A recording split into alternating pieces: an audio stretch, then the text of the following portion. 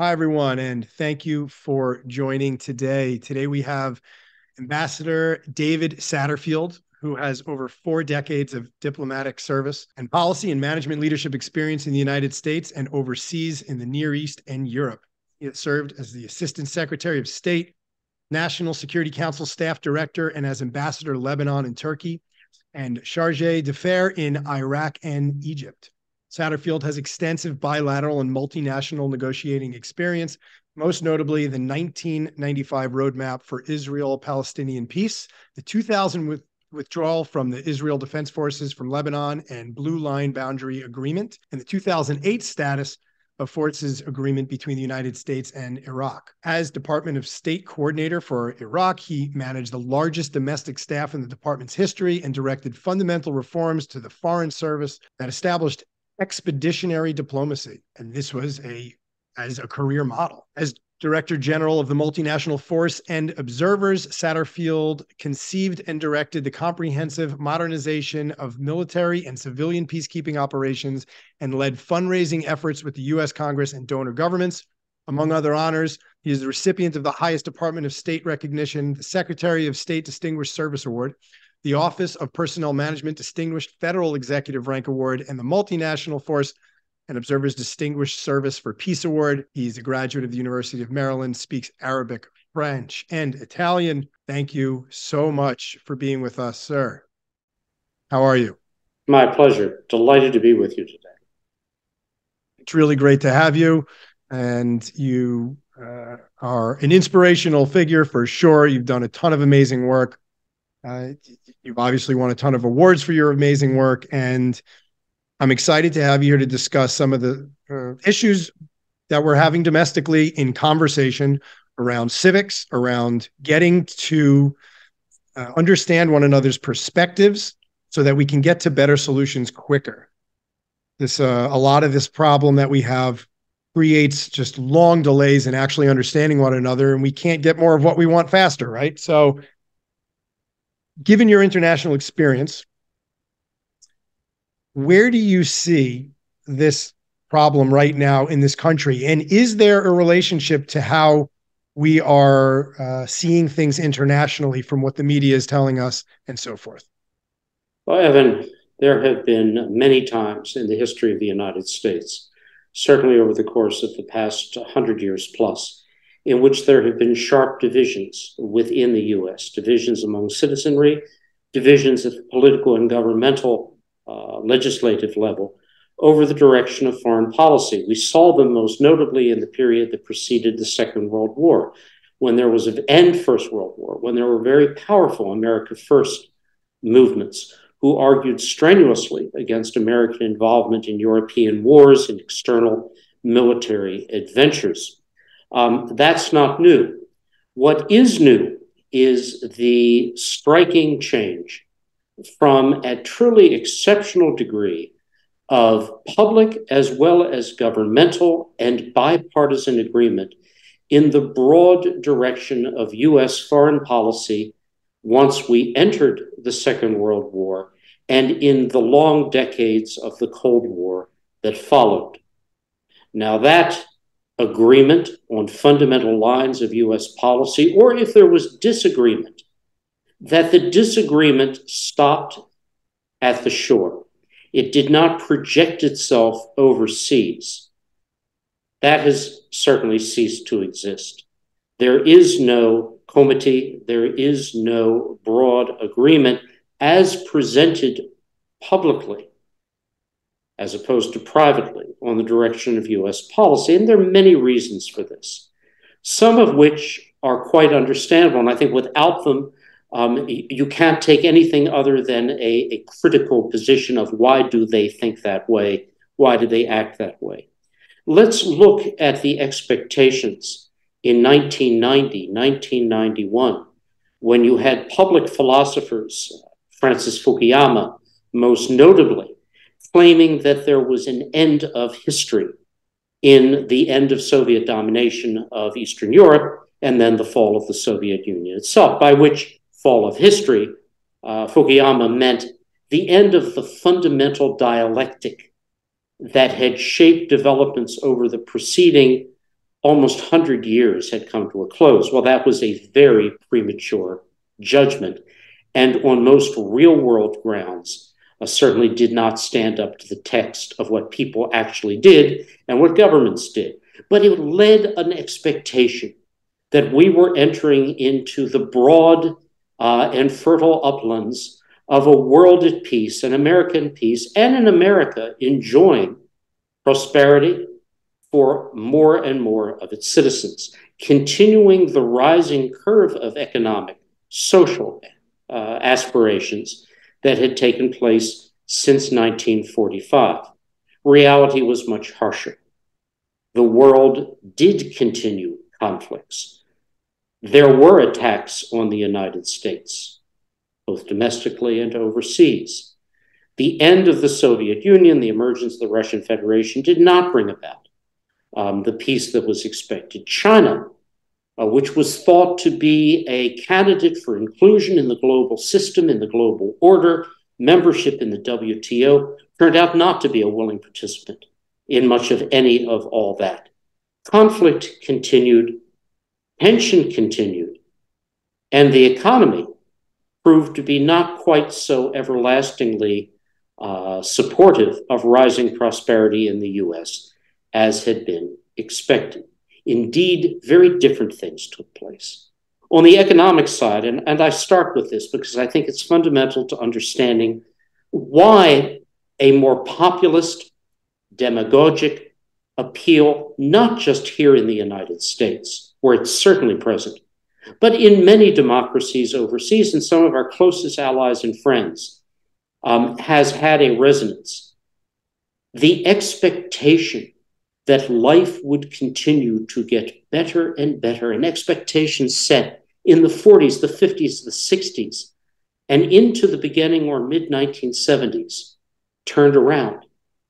With increasing technological advancements, major employment bases diminished or disappeared entirely. Cost of labor moved the kind of without high school degree or with just a high school degree jobs such as our parents, our grandparents, friends and neighbors had held overseas. Now they've migrated overseas, first to a nascent Germany and Japan, then from Germany and Japan to the so-called Asian tigers, then from then to China itself. And now we're facing the facts that China itself may be facing a diminishing labor force and a rising cost of labor. It's a natural progression in a global economy. But tell that this is just a national progression. No one's to blame. No one could stop it.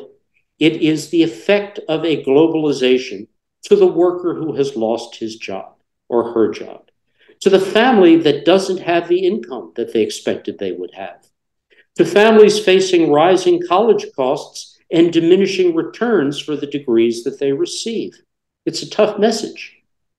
And all too often in human history, I take this away from the United States and our unique experience, someone must be found to be to blame.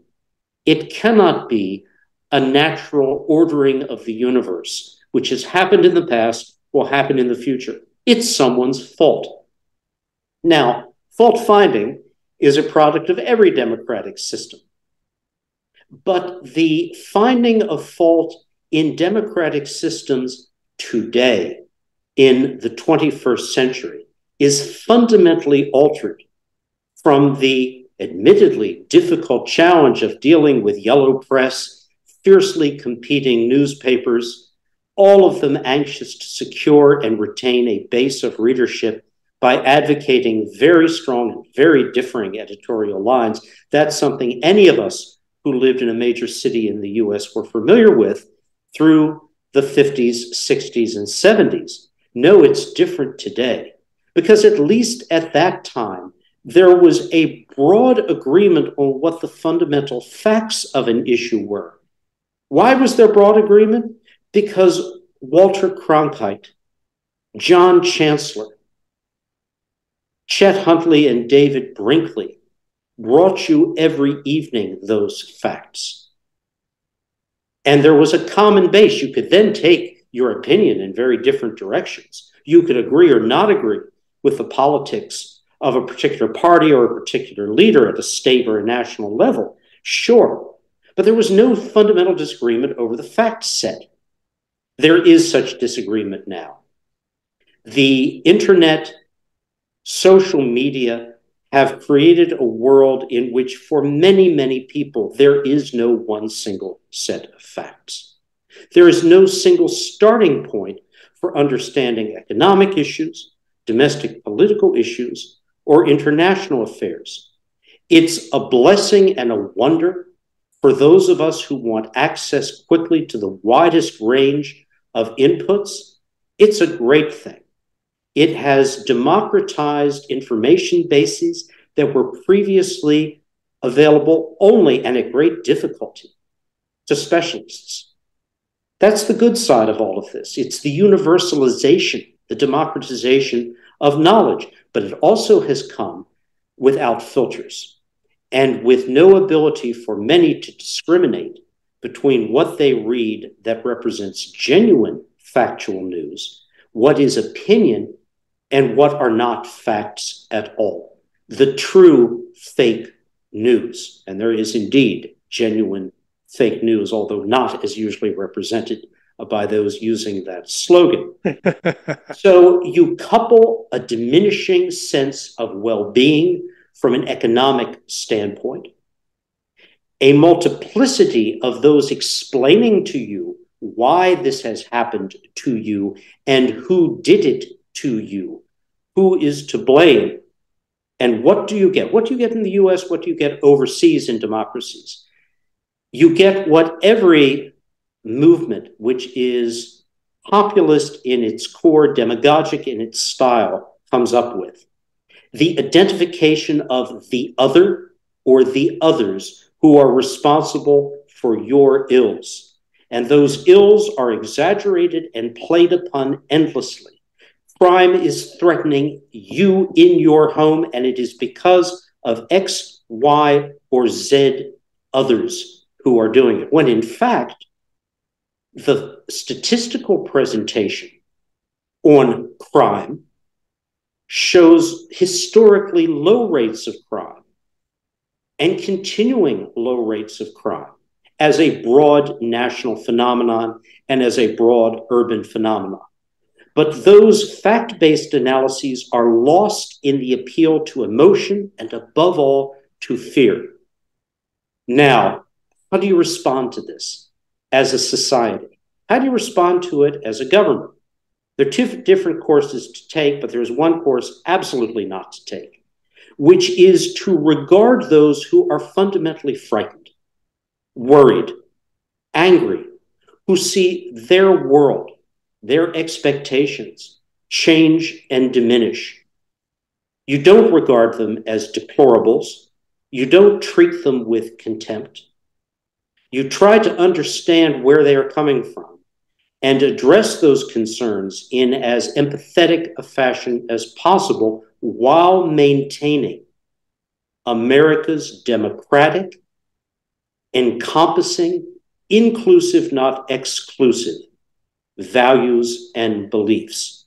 You do not cater to those who wish to see an ethnic or racial identity behind the other who threatens them. You don't misrepresent facts of the challenges confronting the US or the UK or France or any other democracy around the world. You speak honestly to it, but you speak from the heart as well as the head. That's a skill that's very difficult for many politicians to do.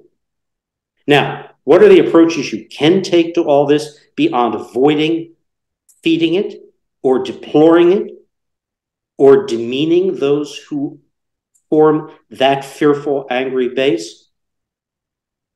First, you can cynically and hypocritically respond to it, feed it, develop it, encourage it, either because you're afraid of the challenge that it poses to you, to your political position, or to your party's political position, or you can attempt to ride it.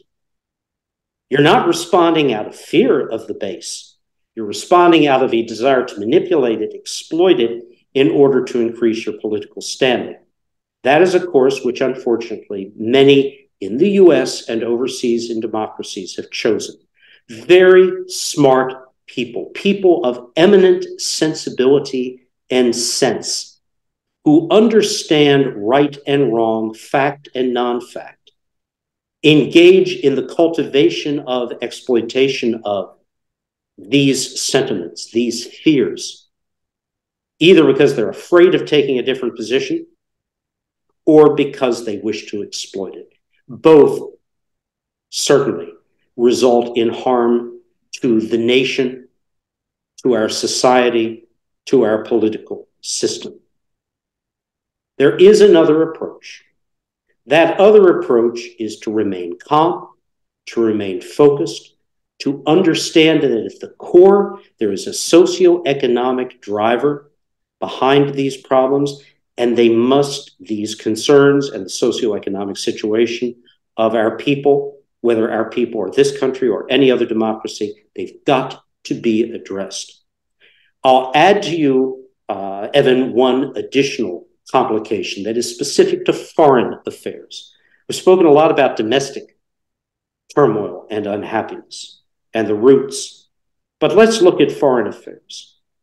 Americans and others around the world who thought they were entering a world of increasing freedom and peace, of moving beyond conflict, saw both involuntary intrusions on that hope, the events of 9/11, the terrorist attacks on the United States, terrorist attacks in Paris and elsewhere in democracies around the world. But then they saw something else. The disastrous, ruinous debacles of the adventures in Iraq, Afghanistan after the initial defeat of al-Qaeda, and in Libya and Syria. And the message that taught Americans and others was you cannot trust the so-called pundits, the foreign policy experts, the specialists, whether diplomats or commentators, or those involved from private think tanks. They had led America to a horrific situation. And a natural reaction to that is to turn away from external involvement, to look at America first, so-called, and to take a more isolationist approach. Not new in US history, but more profound right now because of what I often describe as the gut sickness, which these disastrous, in terms of lives, in terms of treasure, in terms of alternate opportunities lost for America and Americans, these disastrous adventures. It's going to take a while to recover from all of that. But it feeds and provides a negative context for much of the demagoguery and populism, which appears to be so prevalent in our and other societies today. So is it hopeless? No. Are there ways leaders can respond? Yes. But they should not respond by either responding in fear or responding by cultivating these phenomena. They will not help construct and sustain a more perfect union in the United States in a social or a political sense. Well, that was an amazing answer. Thank you. That was about as clear and informative that I could have possibly imagined an answer to that question. You've been at the table at in a lot of these conversations, and I like to use that term, at the table. I think in Hamilton there was a whole song on this that, like, if you're not in the room where it happens, I want to be in the room where it happens, sings Aaron Burr. Yes. And that stuck because it's something I think about a lot, and being involved in local politics and civics at a large level, and understanding a lot of this. you realize that at different levels and different conversations, there's just things that the public is not privy to. There's things that at the board meetings that they're not telling the people in the customer service department. And to a degree, and that's probably for good in a lot of ways, and maybe some of it isn't. I don't know. But if you're not in the room where it happens, the way I see it is the narrative gets larger and larger, the chain links get longer and longer, and the story becomes like telephone. And maybe a lot of times it is accurately reflected, but it seems to me that one of the big problems with the media and narrative, and that word has become a buzzword now, is narrative. People use it. They understand this issue. They seem to choose to continue to believe the narrative, but they don't have a humility in their understanding and their knowledge base very often. Now, it'd be great to hear from you, being at the table, how far in the conversations that you've had or in the issues that you've seen or dealt with, how far are the American people or people in other countries in general, however you feel you want to answer the question, how far are we from the information that is presented in the room? Well, Evan, at the table. There's never going to be a perfect public-facing presentation of all of the information, a quote, in the room where it happens. For obvious national security reasons, that's just not a possibility. But the tragedy of this situation is that enough of the information in the room where it happens is available to the public, is transparent rather than obscured, but it's distorted, it's represented in misleading fashion. Corrective measures that respond to mistaken judgments are not made clear at the time they're taken, and so courses of folly appear to be endless, not the product of continued efforts to readjust. That isn't done well. But believe me, on many fundamental national security decisions, whether right or wrong, mistaken or correct, much of the facts that are available in the room are the same facts which are largely available outside. Ukraine represented an extraordinary presentation where what was available in that room were made almost instantly available to the broad national and international public. So people understood exactly what was intended by Putin and Russia, why we were trying our best to prevent what they wanted from taking place before the war began, and if a war came, to deny to Putin the ability to create a false narrative about the sources of the war. There you had a perfect exposure, or near perfect exposure, quite extraordinary. And it was a lesson learned from Iraq, from Afghanistan, from other experiences. And I like to think a lesson for the future as well. What we do in those rooms is really often not so much of an obscure rocket science as the same things people do in their everyday life.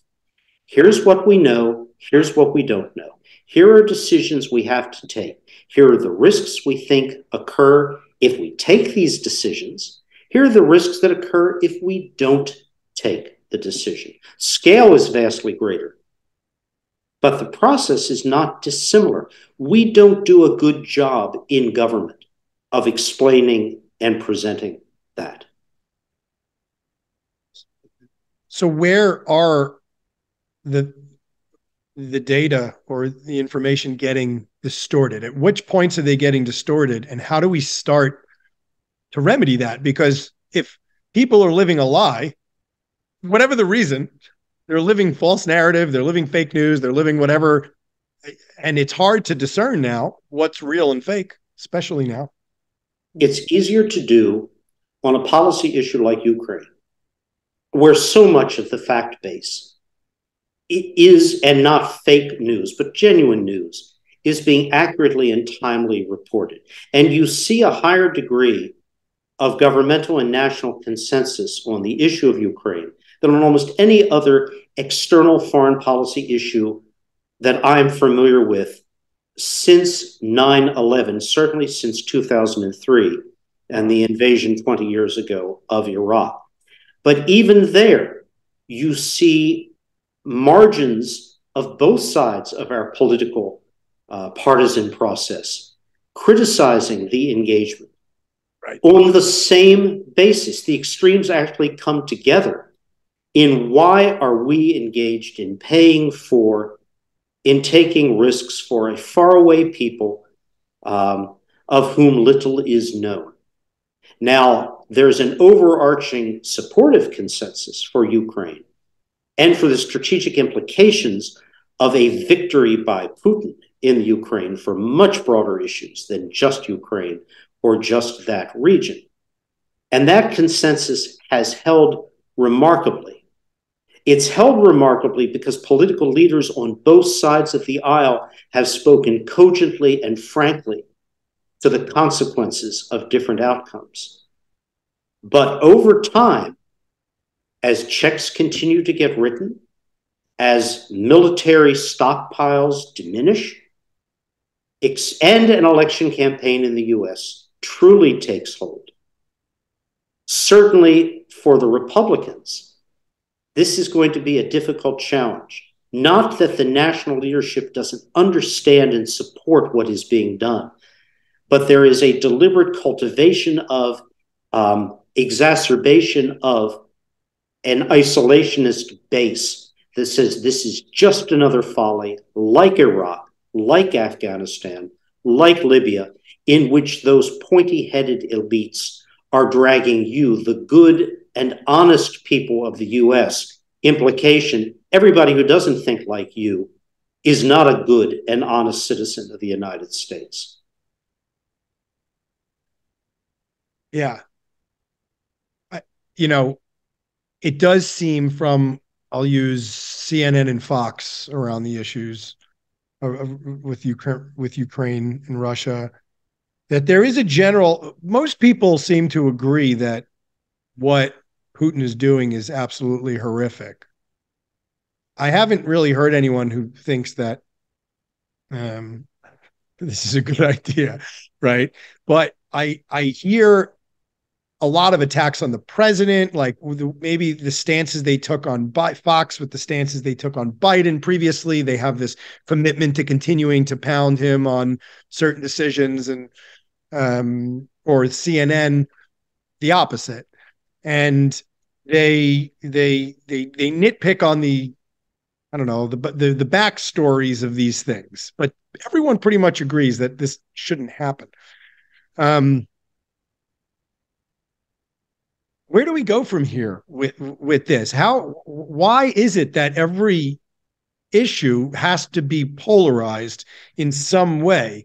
And we sort of know to a degree why these things happen, right? There's corruption, there's lobbying, there's private interest. It's like these levels of problem, right? I imagine they exist everywhere to some degree. Let me know if you disagree with that. But knowing all of that, how is it that we are continually fooled by these issues, even around the small issues around Russia and Ukraine that they're bickering on, but still tend to agree on the major premises that we shouldn't be there? It's not that we are continuously fooled. It is that whether out of fear or out of exploitation or a combination of the two, it is viewed as politically useful, necessary, profitable, or at least minimizes risk to, if not endorse, the extraordinary envenoming of American political life, national life beyond politics, as opposed to confronting it. Now, sometimes the response is silence. People don't contribute to it. They're just silent in the face of it. But silence connotes consent and is really, under these circumstances, not an acceptable alternative for leaders. But why do the littlest issues get fed into this? Because we have now a concentration of media, some of whom are intent to cast everything we now know in court records for reasons of audience share, not even notional belief in the factual character of what they're reporting. Quite the opposite. Knowingly reporting something they're aware isn't true out of fear of losing audience base. Sure, CBS, ABC, and NBC keenly competed, each with the other, for audience share. You bet. Whether on radio or on television, but not to the extent of knowingly broadcasting information they believed was false. And when such things happened, even the most prominent journalists, Dan Rather is the poster case for this, lost their positions. That was a different time. Yeah. Well, we have, what, 110 armed conflicts around the world right now? Is that about right? I guess. Yeah, I think I saw that on one of the Geneva Academy sites. Why do you think that Ukraine and Russia is taking up all the bandwidth in the public space, given how much has gone on in so many other countries and just like right now? What is happening? What's the main purpose? Honestly, it merits that premier position because the consequences of what is happening or could happen in Ukraine are so profound for broad international and US interests. If Putin can declare a victory in Ukraine, if that happens as the outcome, who is watching that outcome most carefully? Xi in China. And that will shape what China and Xi do in terms of potential other challenges, other conflicts. Countries will respond with concern and self-help in the wake of a Putin victory, which diminishes the structural ability of the international order, whether European, transatlantic, or regional, to be able to shape events. It will not be good for the US. It will not be good for any of our partners, and not just in a European or Eurasian context, in a Pacific and Asian context as well. And also the horror of what Putin is doing. The deliberate campaign against civilian infrastructure to freeze Ukrainians, to deny them food, because he could not achieve his military objective by pure force of arms on the ground. He is attempting to attrit. Putin has several fundamental beliefs about the world. I don't say the US and the West or NATO in specific. The world. The world is weak. Russia is strong. The world is impatient. Russia is endlessly patient. The world is incapable of absorbing pain for any sustained period. Russia knows nothing but pain and is capable of absorbing it indefinitely. This, in many ways, is a personal campaign, if not vendetta, by this little man against the entire world. The world that he believes deliberately brought down his world, the Soviet Union, and then humiliated the new Russian Federation. And he will pay us all back. It is that payback and its unacceptable consequences which ought not to be acceptable to any democratic state. Indeed, I would say even those who are not in the community of democratic nations need to be very worried about a Russian victory here portrays or could mean for them. Should we be worried if Putin feels backed into a corner? One of the reasons why there was hesitancy in providing extraordinarily lethal, complex arms to Ukraine at the beginning of this conflict is the fear of escalation, by which is meant escalation to the use of a tactical nuclear weapon in some shape. Well, Putin has escalated this conflict on his own timeline and in his own manner consistently.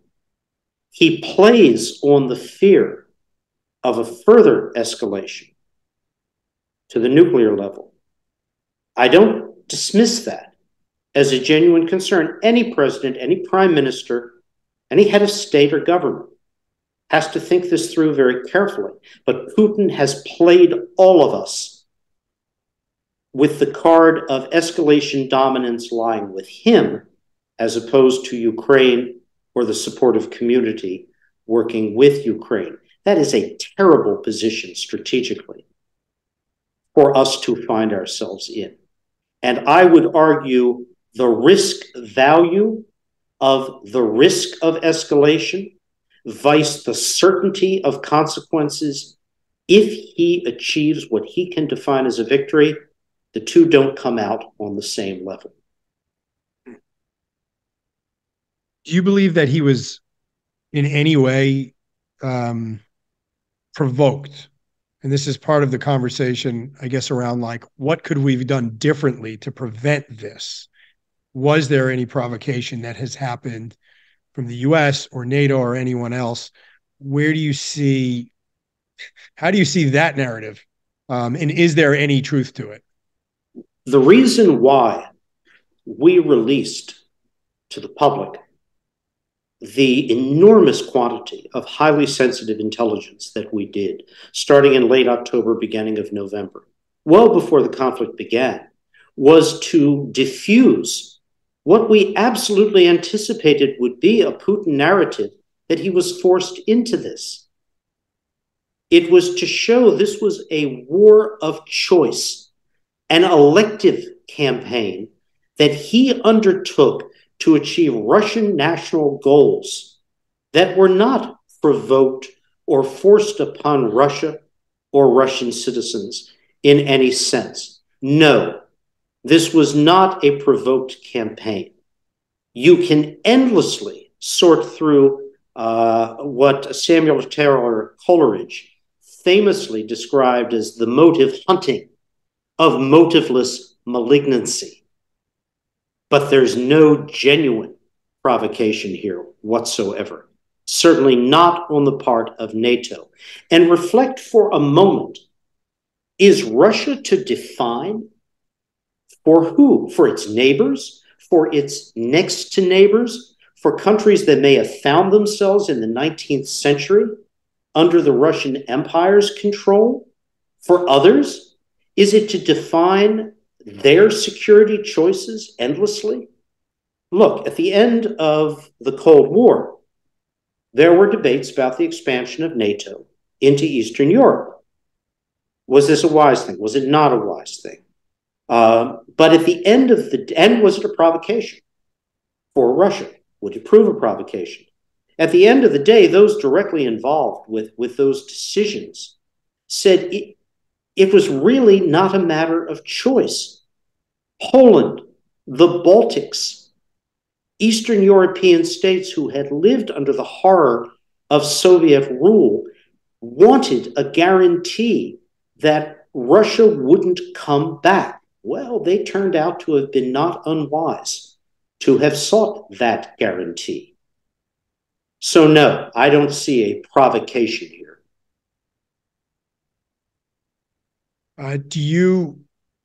Obviously, this is one of the most important critical threats of our time now. It feels that way, at least. It's top of mind for most people, the threat of nuclear war. Obviously, no one wants that. If you had to name the top three critical threats to our country and or internationally that you see, what would they be? Divisions amongst the American people and the envenoming of discourse in the United States, the otherization of anyone and everyone who does not agree with me, and the assignation of labels to them, which are all too often tinged with racist or ethnic color. That's the first threat. The second threat is socioeconomic. There needs to be a better ability to provide fundamental socioeconomic stakes for more Americans. I would say the same thing applies if this were the government of the UK or France? How do you provide greater socioeconomic hope, aspirations for more of your populations than you are doing at present? This is a challenge, and it feeds almost everything else that is going on. Third, on the part of leadership, an understanding of the consequences of engaging in military adventures overseas, which are not well thought through, which are ill-considered in terms of our ability to shape outcomes, and whose consequence, when they fail, is to further diminish the trust and the confidence of the American people in their leaders, and the term used to be Vietnam syndrome. Accelerate an inward-turning, isolationist point of view to the extent that when a genuine situation like Ukraine appears, where a significant investment of support is required for broadly agreed, understandable national interests, you get a reaction against. That's something that I don't blame publics for. I blame a succession over multiple administrations and multiple political party leaderships of disastrous and extraordinarily ill thought through external adventures which led to this situation, informed by the best of intentions, but ill thought through. The Road to Hell, paved with good intentions. It's a classic. We have to remember that one. Been told it since we're a kid, continues to today. You never seem to get too far away from that. You think, it's interesting. There was a lot of narrative around both Trump and Biden and their dealings in the Ukraine. I heard a lot about that, but I don't hear a lot about. But when they were, when Biden took on presidency and Hunter Biden and all that, and then when Trump was president, do you believe that there's any conversation here worth being had? It seems like it doesn't happen anymore, but I just remember hearing a lot about it beforehand, that there's business dealings in this country, and those are two pretty significant figures. I don't believe for this administration any factors other than Vladimir Putin's invasion of a peaceful neighboring state has any bearing whatsoever upon decisions or conduct of the US government, the president, or our leadership. I would refer you to others to comment on the history of the preceding administration and what it did with respect to the Ukrainian leadership and why. Gotcha. You're obviously very thoughtful in when you speak and how you speak, and I can see that there's deep sense of meaning and purpose around what you do and why you do it. And I first, I want to acknowledge that. I think it's great. And secondly, it'd be great to know when you started this, did you have a vision for yourself? Did you have a vision for the world? And now that it's 40 years later, is it the same vision for yourself? Is it the same vision for the world? And if not, what is it? What is the vision for yourself and for your world, given all your great work? There is a Latin motto, lux et veritas, light and truth. Ex lux veritas, out of light, out of facts comes truth. If there has been an informing principle to my professional career, it is that the facts, not aspirations, reality, as best assessed and most carefully assessed, should determine action rather than more fantastical, less fact-based appraisals. That ideology is important, absolutely. But ideology must shape itself to the facts, not attempt to triumph over those facts. And where nations, including the US, have gotten themselves into the gravest trouble are when ideology, imagined abilities to impact events, have taken hold in the face of, despite all available facts to the contrary. That said, without any political prejudice, both parties have yielded to this. And part of it, and I say this sympathetically, understandingly, is a product of who we are. Exceptional, extraordinary. No challenge that if we brought the right resources to it, we could not meet. No challenge we could not win. Frankly, there are, in the military terms, hills out there that we just can't take. We can diminish the threat posed by those hills, yes. We can be cognizant of and work assiduously to minimize others' attempts to move from those hills. But we do not, as a nation, and we have not been, even as part of a coalition, able to achieve all those objectives that we would have hoped to.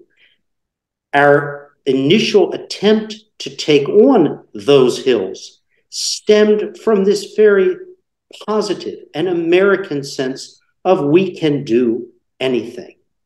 No, in the end, we can't.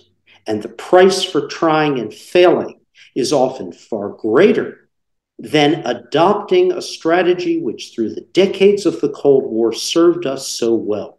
Containment, risk mitigation.